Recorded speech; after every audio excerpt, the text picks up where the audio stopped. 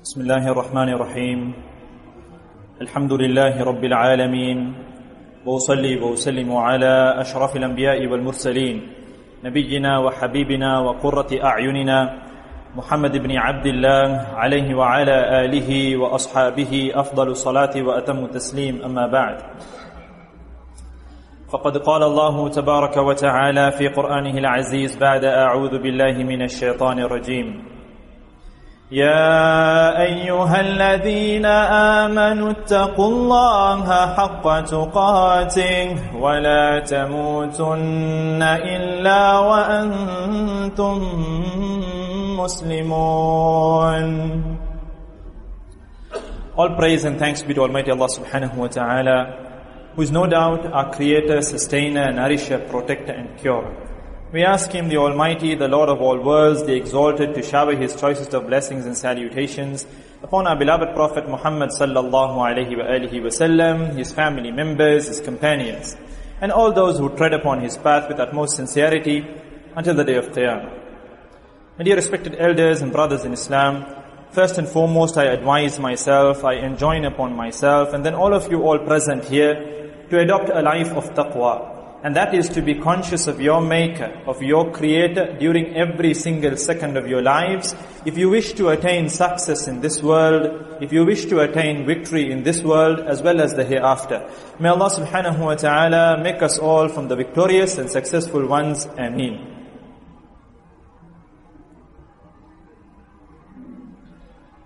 Today's topic, inshallah ta'ala, is going to be in the footsteps of the greatest environmentalist to ever walk on the face of this earth, Muhammad salawatu rabbi wa salamuhu alayhi. The past few days, I'm sure every single one of us here, we are aware of the Mitatamullah tragedy, the garbage landslide that costed the lives of many. The death toll, if I'm not mistaken, as of today is ranging somewhere around 30 people have passed away. And if you were to read certain headlines, it clearly states that it was a preventable tragedy. It was a preventable tragedy.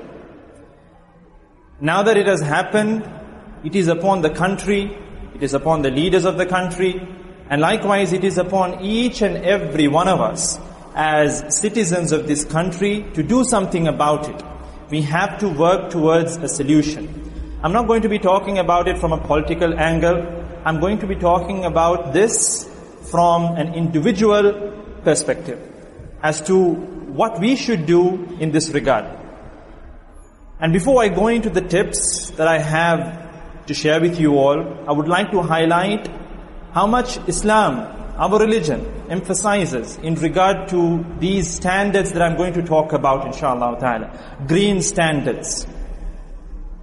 Rasulullah sallallahu alayhi wa sallam, like I started off, was the greatest environmentalist to walk on the face of this earth. If you only go into his seerah with an intention to deduce lessons from that angle, you will find many a lesson, many a teaching that he left behind, sallallahu alayhi wa sallam. Allah Azza wa Jal states about the Prophet sallallahu alayhi wa sallam, وَمَا أَرْسَلْنَاكَ إِلَّا رَحْمَةً لِلْعَالَمِينَ. That you, O Muhammad sallallahu alayhi wa sallam, you were not sent except as a mercy unto mankind. Mercy in the sense, he sallallahu alayhi wa sallam was sent as a merciful individual to mankind, in the sense to all of us, to the environment around us, to the animals. He sallallahu alayhi wa sallam was sent as a mercy upon a very, very broad spectrum. And this is something that we have to understand. And apart from that, we also have the hadith of the Prophet ﷺ where he is reported to have said, ad-deenun nasiha. The deen is an nasiha. Now at times we look at this hadith too from a very skewed perspective, or a narrow-minded, a constricted angle, where we think, oh, the deen is all about only advising one another. Yes, it is to advise one another. It is to remind one another. وَذَكِّرْ فَإِنَّ الذِّكْرَى تَنْفَعُ الْمُؤْمِنِينَ. Reminders profit the believers, yes. But likewise, the deen is about caring about one another, to care about one another, to care about the community, to care about the society, to care about the country at large. Some of us are even turning a blind eye in regard to the tragedy that just took place. I'm sure whenever you tune into the news, you hear of the families that have been struck. They've lost members. Houses destroyed. And we're not talking about a natural disaster. We're talking about garbage. The tons and tons of garbage that you and we dispose on a daily basis. So there has to be a solution. And Islam has clearly outlined this. And this is what I'm going to be talking about, insha'Allah ta'ala. I came across an interesting hadith as I was prepping myself for this talk. The hadith has been recorded in the books of authentic narrations. The Prophet ﷺ is reported to have said along the lines of these words, and Anas ibn Malik radiallahu anh, he reports the narration. He ﷺ is reported to have said, if the final hour comes, if the day of judgment comes, whilst you have a sapling, a tree, a palm cutting in your hands, and if it is possible for you to plant it before the hour comes about, then you should plant it. Such a profound hadith. Amazing. I want you all to internalize this narration. Let me repeat it again, in my own words, inshallah. If the final hour comes, in the sense, let me give you an example. If you are all told that the day of Qiyamah, listen to me attentively. If the day of Qiyamah, see at the end of the day, don't listen to me. These are the words of the Prophet ﷺ. I am just a messenger conveying the words of the Prophet ﷺ. This is how the real students of knowledge would listen to talks. They would listen as if the Prophet ﷺ was talking. I'm not saying that I'm anywhere close to such scholars or even the Prophet ﷺ, but I'm narrating his words. And I want you all to pay an attentive ear to his words. Think of it, if the Prophet ﷺ were to be talking right now, how attentively and how earnestly you would be listening to him. Now these are his words, and you and we all have to pay an attentive ear. So let me elaborate the hadith again, inshallah. Think of it, if the final hour is about to occur, if you have been told that the day of Qiyamah is going to commence in 1 hour's time, in 2 hours' time, or if the day of Qiyamah is going to be tomorrow, and he ﷺ is stating, if you have a sapling, what's a sapling? A young tree, a plant in your hands, a palm cutting, because palm trees were common and prevalent during the time of the Prophet ﷺ. If you have a young tree in your hands, and if you have the time, if you are able to plant it before the day of Qiyamah commences, then you should plant it. Now you might think to yourself, if the day of Qiyamah is to commence tomorrow, if the day of Qiyamah is to commence in 1 hour's time, don't you think that I should be busy with other things that are more pressing matters that I should be concerned about and not necessarily be worried about planting a sapling? But look at the words of the Prophet ﷺ. Plant the tree. In this hadith we understand that however hopeless the situation you may be in, now some of us, when you talk to certain individuals, they say, oh, it's hopeless. The country is corrupt. The leaders are corrupt. The system is corrupt. There's no way to prevent this. And this is going to keep on happening. People are making money out of waste. It's a money-making machine. There's nothing that we can do about it. And then they fall on to qadr. It was decreed by Allah. So we go with the flow. There's nothing that we can do about it. Look at the Prophet ﷺ. Look at the words. What is he saying? Even if the day of Qiyamah is tomorrow, that's doom. Everything is to be destroyed. Look at that sense of hopelessness. But yet if you have a tree in your hands, then go ahead and plant it. Now we don't have any information that the day of Qiyamah is going to commence tomorrow. In other words, we don't know for sure that the world is going to end tomorrow. So we are not at the end of the world. So most definitely, we can do something about it. We can work towards a solution. If each and every one of us, just as how he is reported to have said, go and plant the tree. It's just one individual with one tiny tree going to plant it. Likewise, if each and every one of us, if we make up our minds that we can do something about it, I am going to bring about a change. Firstly, in my life, I'm not going to go about harping and butting myself into, the matters of others or into the business of others. No, I'm going to bring about a change. Then if we all collectively do so, the impact is going to be so much more greater, subhanallah. Now this is what the Prophet ﷺ is highlighting in the hadith. And apart from that, we have many other hadith that can go on and on. We have another hadith where the Prophet ﷺ is reported to have said that planting trees, see, I'm tackling this from, like I said, from the angle that He ﷺ was the greatest environmentalist. Planting trees is a renewable source of reward. Hadith is in the book of Imam al-Bukhari rahimahullah. Rasulullah ﷺ is reported to have said, if a Muslim plants a tree or sows seeds, and then if a bird or a person or an animal eats from that particular tree, it is regarded as a sadaqah for that individual. You plant a tree and you pass away, if animals benefit from that tree, if human beings shelter themselves under that tree, if birds consume of that tree, it is an ongoing sadaqah for you, subhanallah. You are contributing towards a greener world for the future generations, for your own children, and it is also a renewable source of reward for you. One tree. Today, do we even think of planting trees? You know, our grandparents, they used to emphasize this a lot. Now we live in very urban settings and we don't think about planting trees. But in the past, whenever there would be seeds, they would emphasize, go plant it out. Just go plant it. And those are the trees that we are enjoying today. We see huge, big trees. At times when we drive through a road where you see beautiful trees from both sides shading you, you feel so peaceful. You're breathing in fresh air. You feel comfortable. You're not affected by the heat. You see animals, birds, you hear the chirping of birds. Now we live amidst concrete structures. And this was all what the generations of the past did for us. What are we doing for our children? Think about it. You plant a tree, it's a renewable source of reward, subhanallah. And then we have many hadith where the Prophet ﷺ is reported to have emphasized a lot in regard to conserving resources. Even if it be when you're using it for a daily ritual, such as, for example, wudu.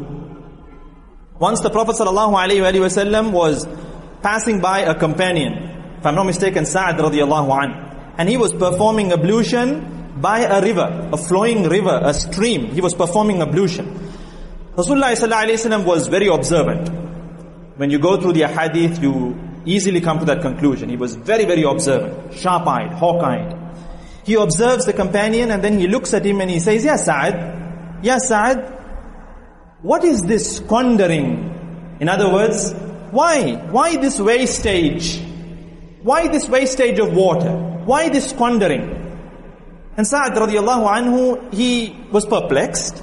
He asks the Prophet ﷺ, Ya Rasulullah, can there be an idea or can there be a concept of squandering when it comes to ablution? When it comes to wudu, can there be an idea of squandering? Can there be a concept of israf? I'm washing well, so how am I squandering the water?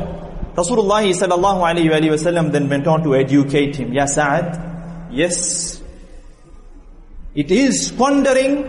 It is going to be considered a wastage, even if you are by a flowing river, subhanallah. You're by this massive, huge river, and you might think, what's going to happen if a few droplets of water go in vain? There's so much of water out there. But the Prophet ﷺ teaches us to conserve natural resources. Then think about water today. Think about the countries where people are dying without water, or they have to walk miles on end to get fresh water. Those of you who are up to date, you would know that there are now companies, charitable organizations, working on different mechanisms to purify water. To purify water. There was even a convention held here in Sri Lanka where it was demonstrated where you run dirty water from the sewage through a particular mechanism and out comes fresh water. The person who demonstrated the mechanism even had a glass of that water to prove how clean the mechanism makes the water. The whole point here being how valuable a resource water is. At times we let the water run. We think, oh, I've got 2 tanks. 2 overhead tanks, I have nothing to worry about. Even if there's a water cut for 1 week, my house, my family, I can shower 3, 4, 5 times a day, subhanallah. See, sometimes we think to proudly state that, you know what, I can't do without showering 4 to 5 times a day is a, good thing to say. No, if you can manage with just 1 wash a day, I'm not saying be dirty. There's supposed to be a balance. Don't go overboard. You're not supposed to be dirty, you're not supposed to have a bad odor, but nor are you supposed to go on the other end where you end up squandering water, taking shower after shower. Every single khutbah you would have heard the khatib read, Inna Allah ya'muru bil adli wal ihsani wa ita'i dhil qurba wa yanha 'anil fahsha'i wal munkari wal baghi ya'idukum la'allakum tadhakkarun. Allah subhanahu wa ta'ala is stating, indeed Allah ya'muru bil adl, commands you, enjoins upon you al-adl, justice, wal-ihsan, and ihsan. Justice, there are many definitions. And one of the most prominent of definitions is that you fulfill the rights of things. You fulfill the rights of people. And that you put a thing in its place where it belongs. If you were to do injustice in that regard, then you are doing injustice. He sallallahu alayhi wa sallam was very particular and careful about his belongings. He didn't have a lot of things. I'm coming to that if time permits, inshallah. He was a minimalist. He didn't have a lot of things. He had a clutter-free life, a stress-free life. But in regard to what he had, he valued them. He even named his things, subhanallah. Today, our materialistic possessions, we don't care about it. Because we are pretty confident that, if it breaks, I'm just going to dump it and go for another thing. Because I have money, who cares? He sallallahu alayhi wa sallam was very careful with his clothing, with his possessions. Like I said, he even named his things. Why? Because he felt that, okay, this belongs to me. I need to be careful with it. I need to optimize my usage of it. And use it to the very best. Like if you have a mobile phone, use it. Some of us, we have the habit of, keeping on changing. Use it as much as possible until, and I'm guilty of it myself. See, firstly, you have to understand that I have a habit, my talks, my posts on Facebook, on Twitter, they're not for anybody. People might think that it relates to them, but by Allah, wallahi, they are to myself firstly. I'm advising myself. People relate to it and they think, okay, Sheikh, you know what, you read my mind. And you posted this, at the time when I've wanted it.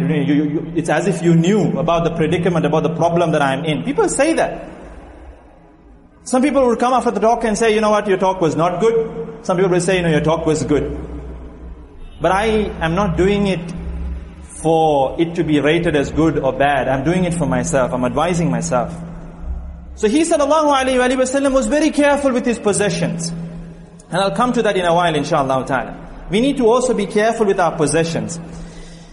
And then he sallallahu alayhi wa sallam is also reported to have said, again, in terms of conserving natural resources, beware of 3 acts that cause you to be cursed. Subhanallah. Be wary, be careful, beware of 3 acts that cause you to be cursed. Number 1, relieving yourselves in a shaded place or in places that people utilize for shade. Number 1. Number 2, in a walkway where people walk a lot, a place that people frequent in terms of walking, like a street, a crowded place. Don't relieve yourself there. Or in a watering place where people come to water themselves or water their animals. And I say water themselves, they come to procure water, to drink, to cleanse themselves. Don't go and relieve yourself there. You're causing harm to others. Inna Allaha ya'muru bil adl, justice. وَمَا أَرْسَلْنَاكَ إِلَّا رَحْمَةً لِلْعَالَمِينَ. He sallallahu alayhi wa sallam was sent as a mercy unto mankind. The final hadith that I would like to share with you all before moving on to the tips, because I'm running out of time. He sallallahu alayhi wa sallam is also reported to have said that removing harmful things from the road is an act of charity. A hadith that we have come across many a time. But I want you all to internalize this particular hadith at this particular situation, taking into consideration the Meet of the Mullah tragedy.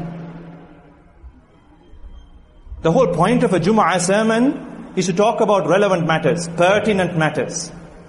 And with that tragedy, which is the elephant in the room staring at us in our faces, I can't be talking about other things. I have to address it. He sallallahu alayhi wa sallam is reported to have said, removing harmful things from the street is an act of charity, subhanallah. But what are we doing? I'm guilty of it myself. We have something to eat and we chuck it out of the window. We don't care. My house is not being littered. My garden is not being littered. My driveway is not being littered. So who cares? I'm in someone else's driveway. I'm in someone else's neighborhood. I want my car to be... You know something? Put it in your car. Sometimes if you were to get into my vehicle, you would find receipts, whatever in my car. It's okay. Because when you are going to cleanse or clean your car, you can dispose of that properly instead of littering the streets. The hadith is, if you remove something harmful from the streets, then it's an act of charity. And it's obviously the contrary or the opposite if you're going to litter the streets intentionally. Some people do it unintentionally. If it falls off your pocket, you're not going to be held accountable. But intentionally, you want to discard the receipt, you throw it out. You want to discard a old tissue, you throw it out. You want to discard a polythene bag, you throw it out. You want to discard a drink, you throw it out. A plastic bottle, you throw it out. Go see the footage, the pictures of the garbage that has been collected. And you all know, most of you might have been out of Colombo, but those of you who were in Colombo, the whole of last week, the people who collect garbage, the CMC, did not come to collect the garbage. And we saw garbage being heaped out everywhere in Colombo. Just imagine if we don't have a system in place, how unhealthy it's going to be, how unclean our lives are going to be. There's no point in saying that, oh, I'm clean, whilst your surrounding is not clean. This is what the Prophet ﷺ is highlighting in all these ahadith. We need to be proactive. We can't be like, you know what, I'm clean, I don't have to bother about the others. No, ad-deenun nasiha, like I started off. Deen is caring about others, caring about yourself, caring about your family, caring about your community, caring about your society, caring about your country. And by extension, you care globally as well. And that's the standard we're looking at setting. Now I'm quickly going to go into a few tips that I have in place for you all. And these tips are in the form of 3 or 4 R's. You know the letter R. Number 1, reduce. Number 1, reduce.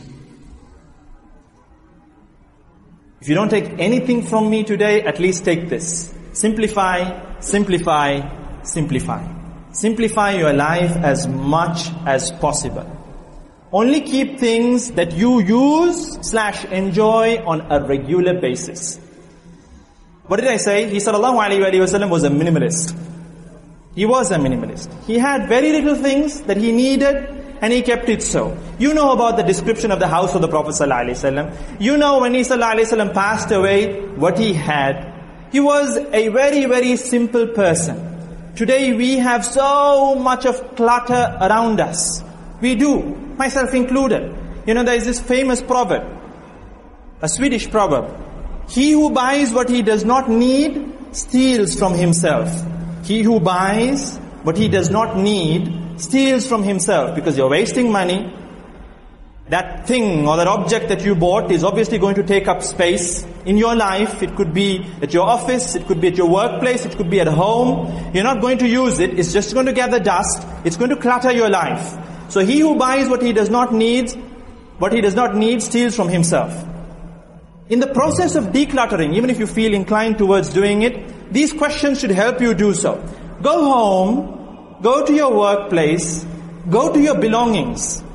Look at the stuff that you have and ask yourself these questions. Have I used this in the last year? Have I used this in the last year? Think about it first. And then ask yourself, if I were to shop right now, would I buy this object? Do I really need this object? Number 3, do I have a similar item with me that serves a similar purpose? Because then you're duplicating. Another question to ask yourself, do I have a realistic plan to use this particular thing, this particular possession? Another question that you could ask yourself, does it fit me or my living space? Because some of us, we have the habit of holding. Some people, when they look at a chair, no, I don't want to let this chair go. It's a broken, old, rusty chair. But you don't want to let it go. And you're in the move to organize your life, but you're finding it so difficult because of all the clutter around you. Eliminate things instead of trying to organize them. Eliminate them. When I say eliminate, you don't necessarily have to throw them. Maybe you can give it away to someone else who might use it, if you have no need towards it. Minimalism is the new black.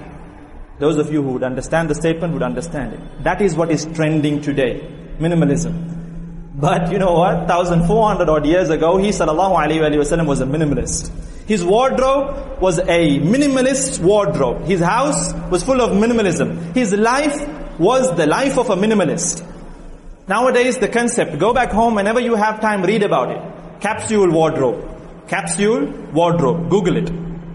It's a term that was coined in the 1970s by a London boutique called The Wardrobe. Capsule wardrobe is the concept of minimizing your clothing items to just have a few essential items that fit any season and that can be augmented to fit any different style.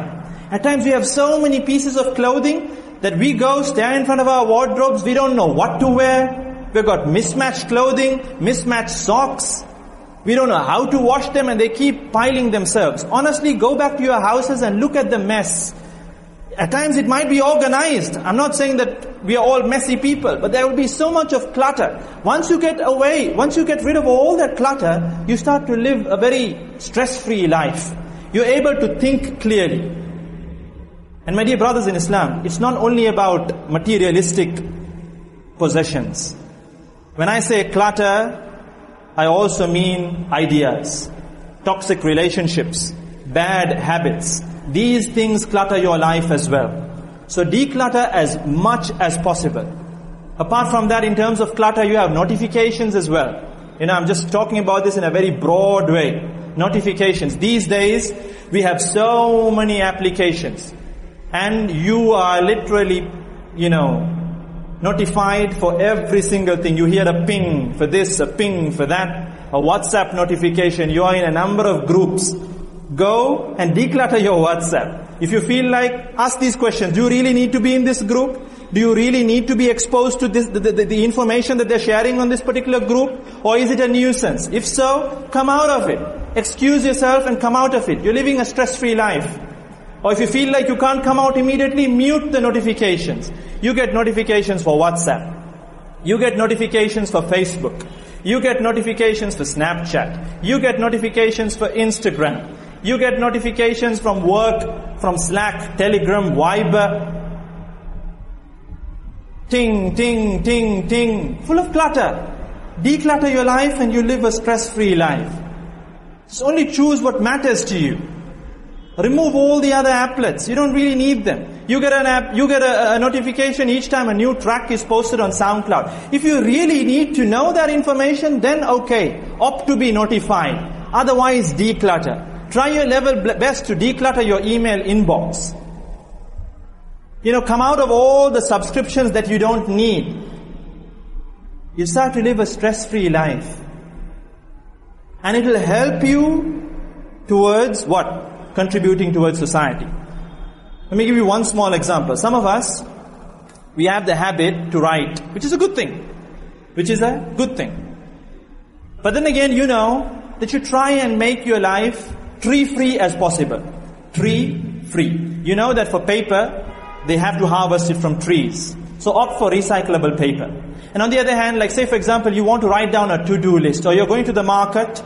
Some of us have the habit that we're very organized, so we need a grocery list. So we've got these sticky notes, we've got this paper pad that we write down all the items, milk, eggs, bread, vegetables, tomatoes, potatoes, whatever. You write it down. But then what happens to the piece of paper? In due time, it's just going to be chucked somewhere. So, it's like a waste of paper. And now that you all have digital devices, we all have mobile phones. I'm sure if this was not a khutbah, if I were to ask you all for a show of hands as to whether who in the crowd does not have a mobile phone, even the uncles, very old uncles, would not raise their hands because we all have mobile phones. Either we are running iOS or Android, two prominent operating systems.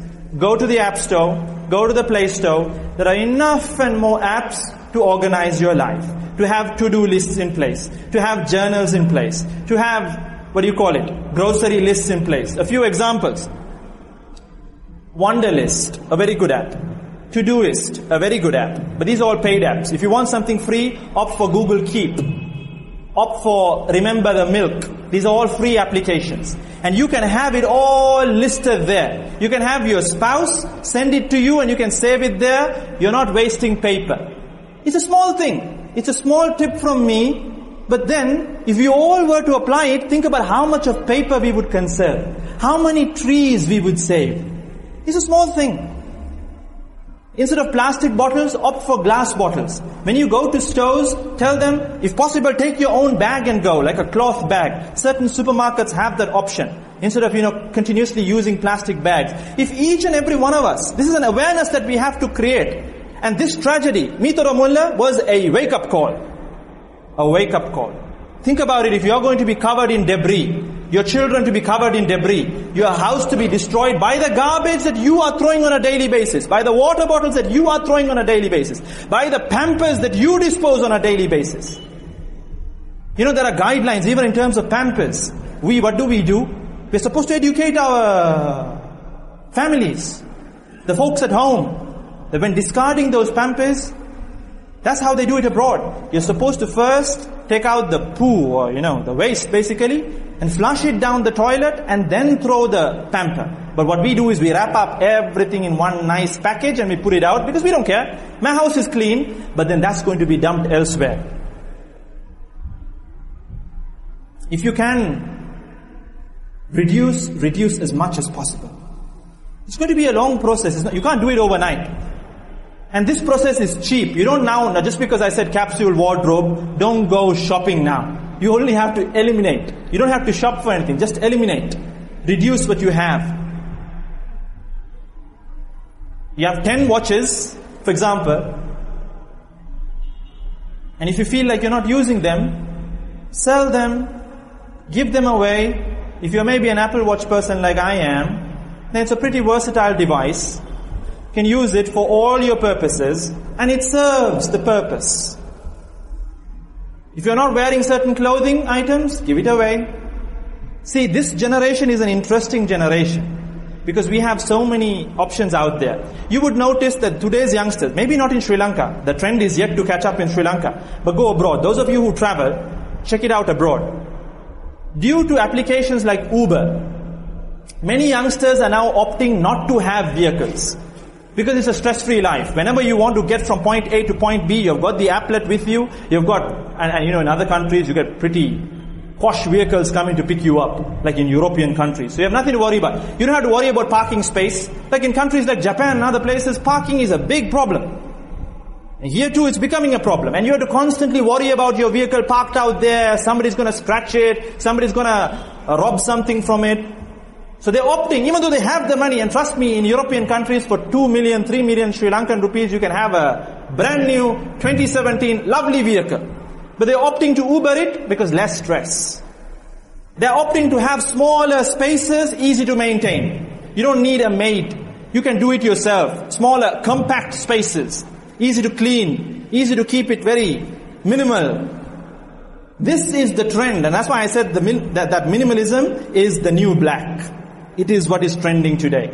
But this is already in Islam. This is from the Sunnah of the Prophet ﷺ. Try it out. I'm just encouraging you all. I'm in the process as well. And it's something good at the end of the day. It's something good, mashallah. Our number 2, just going to take another few minutes, inshallah. Reuse. First was reduce, number 2, reuse. Try to reuse, and I already touched on it. If you have a bag that you can reuse, reuse. If you have a glass bottle that you can reuse, reuse. If you can carry your mug wherever you can carry your mug, carry it, and stop using things that have to be disposed. Opt for reusables over disposables. That way you're contributing towards a greener standard. And finally, recycle/rot. That's the last R. In certain supermarkets, like I think in Arpico and other places, you can get compost bins. If you're living in a house where there's a garden and whatnot, you can compost. You can rot your own garbage. You can put it in that, put it with some soil, and after some time it becomes fertilizer, it becomes soil. It's an option that we can look at doing to reduce your waste. To reduce your waste. It's an option. You can consider it. So try out these tips. Read about it. Educate yourself towards an almost zero waste lifestyle. That way you're contributing in a big way.